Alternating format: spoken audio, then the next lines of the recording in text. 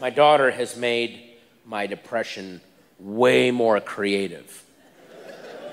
Because before my daughter, my depression was just like, hey, everything you do is gonna end in annihilation and entropy, so what's the point? I'm like, shit, you're right, you win again, depression. But now I got this little nugget of endorphins. I'm like, I don't give a shit.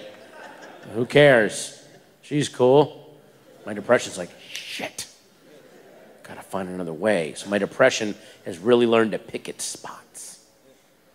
The last time it got me, it was pretty clever, I'll give it credit. It was a Tuesday, like 11 in the morning, and I went to a grocery store near my house. There's like 6 other people in it. It's basically empty.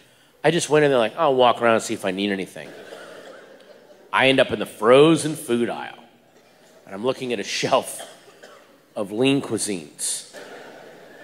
Again, I don't know if I want to, I'm just looking at them. Thai noodles and peanut sauce, okay. Pasta primavera, And as I'm looking at all of them, Toto's Africa started playing on the ambient music. I don't know what it was, the combination of 11 a.m. on a Tuesday, lean cuisines, Toto's Africa. I have never felt more peacefully, effortlessly, joyously suicidal it wasn't even despair or if I'd had a gun right here, I would have just brought it up, one smooth movement. Just like going, oh, they have French crust pizza. Do, do, do, do, do, do.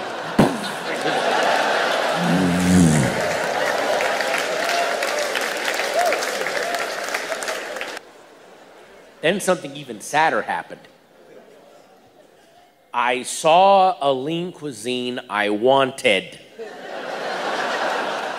You should never stand in front of a wall of lean cuisines and have this thought. Ooh, But there it was. Mezzaluna mushroom ravioli, I want it! Then I spent, which must have been 6 minutes of my life, looking at the backs of other lean cuisines until I found one, glazed chicken over rice, which I did not want. But the instructions were, remove tray from box, don't even cut a slit.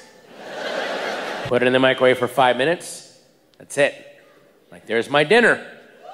That's what I'm having for dinner, is lack of effort. That is what I'm gonna eat. A big steaming plate of lack of effort.